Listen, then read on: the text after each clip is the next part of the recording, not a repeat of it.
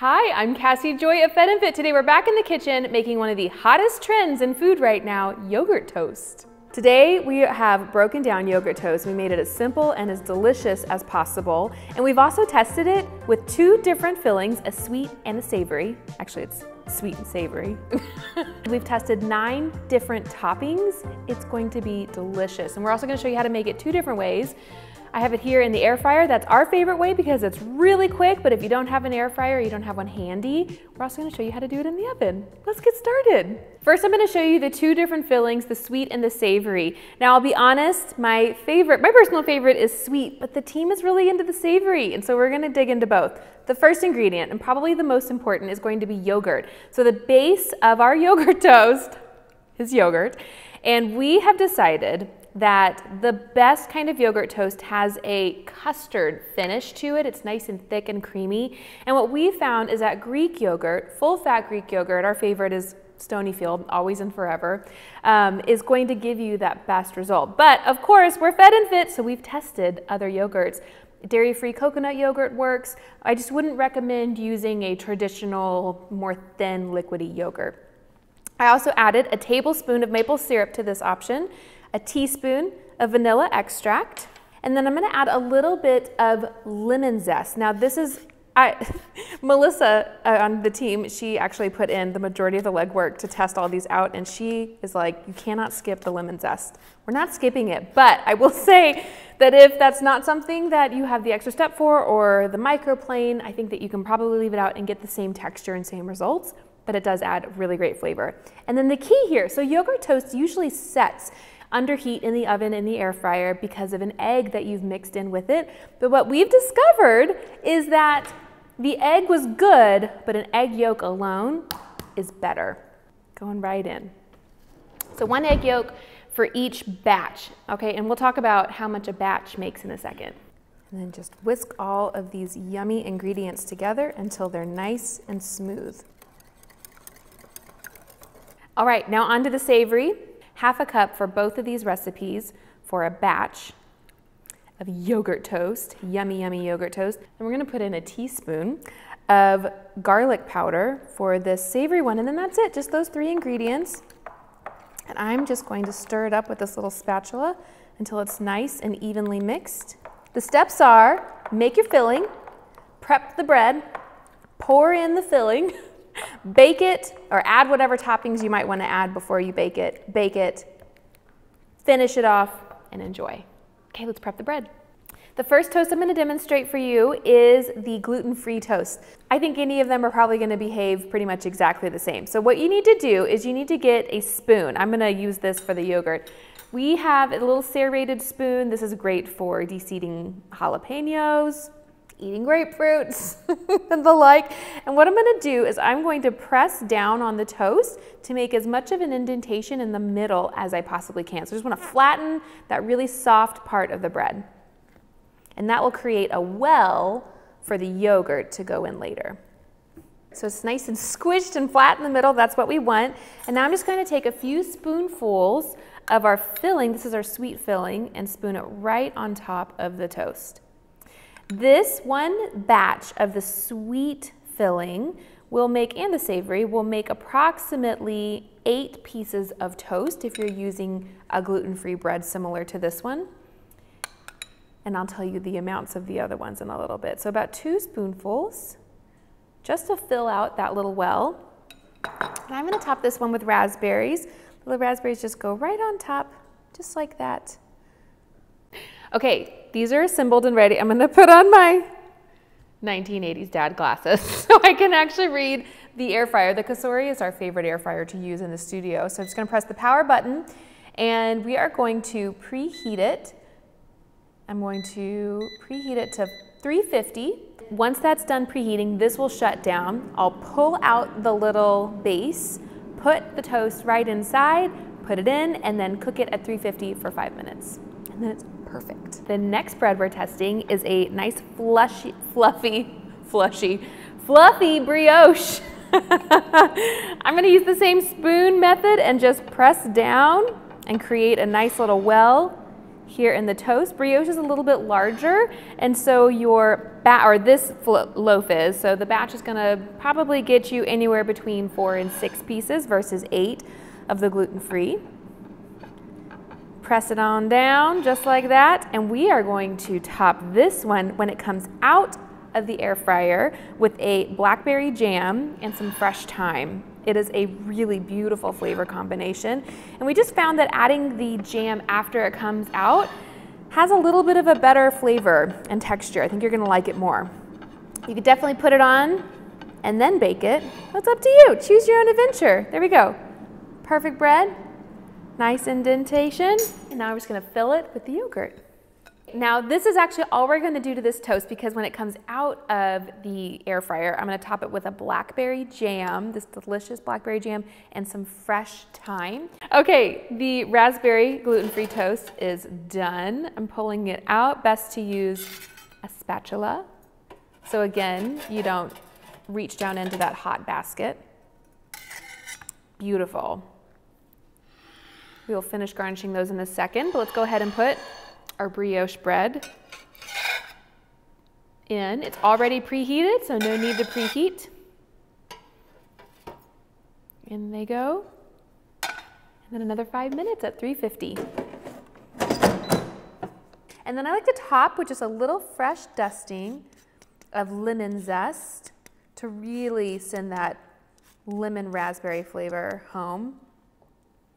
These are ready. And remember, if you don't have the air fryer or you don't want to use your air fryer for whatever reason, you can make this toast in the oven. We recommend 350 degrees for 12 minutes. We've tested lots of options and varieties, and we think that some of them get a little too crispy. This is just the right amount of time, no matter what toast you're using. Okay, so the next toast we're gonna make is actually with our savory base, and we're using a croissant. I know, when we thought of this, we like high-fived ourselves. We thought that what a great application. So this croissant is just an average store-bought croissant. The next time you're out picking up coffee, just grab a croissant. They're great the next day for this application. So we've cut it really loosely down the middle. Try not to squish it as you're cutting it, because these air pockets, that's where we're not gonna press this one in. We're gonna leave it nice and fluffy. And that is what's gonna hold this yogurt filling. So this is one of the 2 toasts we're making today that uses our savory filling. So I'm gonna add a couple spoonfuls right on top and just spread it around and press it down with the back of my spoon, and that pushes it into those little holes and those little crevices. Same for both sides. What a meal. And then to the top of this one, I want you to take a couple pieces of ham. This is a ham and cheese croissant. Take a couple pieces of ham and chop them up into nice little bitty pieces. That way you don't have to worry about cutting it as you're enjoying your yogurt toast. The ham goes right on top of the yogurt. A good few generous pinches. This is a couple pieces of ham. Sliced, I bet on about a 1 or a 2. And then some cheddar cheese, shredded cheddar cheese goes right on top after that.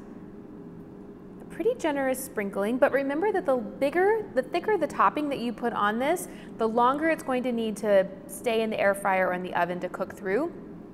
So this, when it comes to a croissant, it might be a little less is more situation. This will go in the air fryer also at 350 for 5 minutes. I'm gonna actually probably bump it up because this one's a little thick to about 6 minutes. Same for in the oven.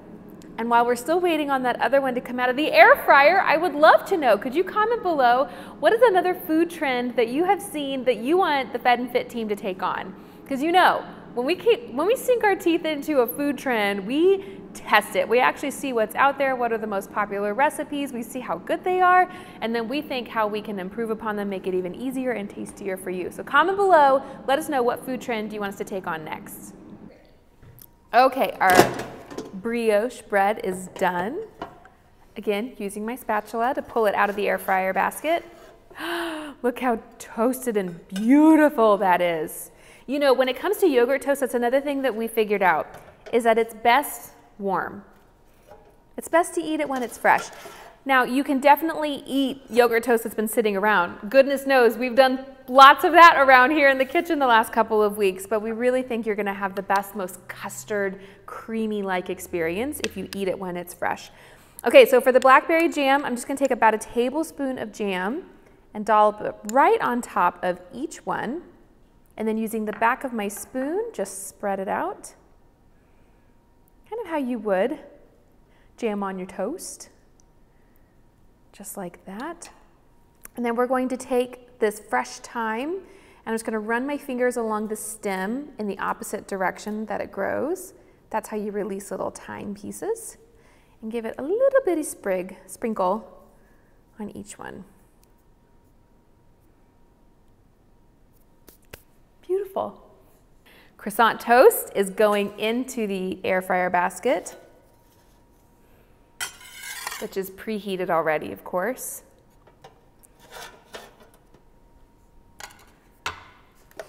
And then I'm gonna cook it 350 degrees for 6 minutes, just to give it a little bit longer.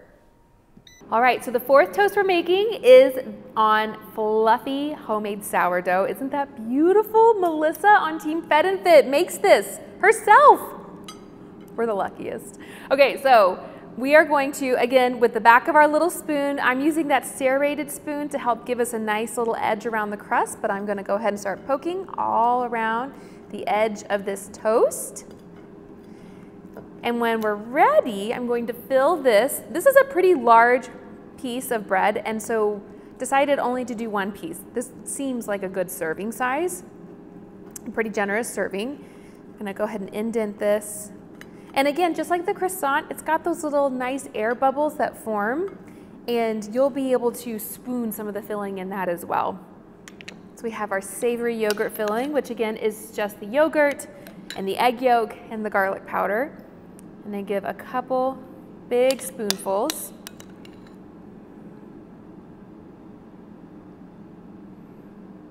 Just like that.